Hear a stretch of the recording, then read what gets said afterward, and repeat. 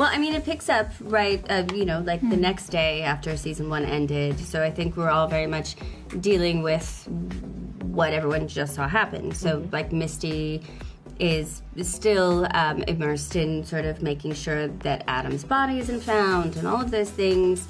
But then also realizes that Natalie is missing and immediately kind of goes on the hunt to find her. Right. It has been really fun.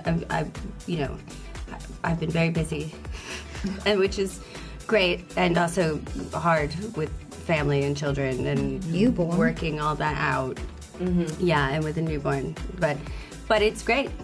It's really good. Yes, and Shauna's in like cover-up mode.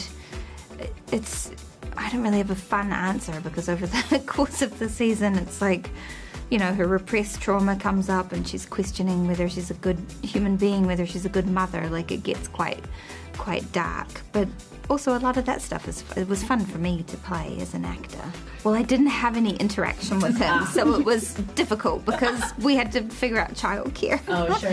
Yeah, and I was like, I get some time off, I guess. And then they said, no, you got to go do all this publicity. So then I had to bring my daughter with me because he was working. Okay.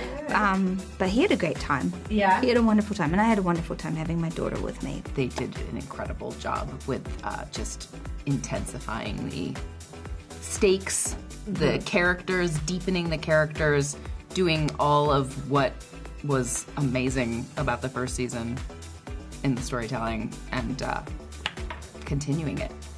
Yeah, it was very welcoming set and welcoming colleagues, and it's really been a joy to join. And yes, I think also I just wanted to say that one of the things that was so magical, obviously, about the first season is the acting on the show, and as a witness to what my fellow actors were doing and the work they were doing, it was just really incredible, and they were given some we were all given some very intense scenes to work on, and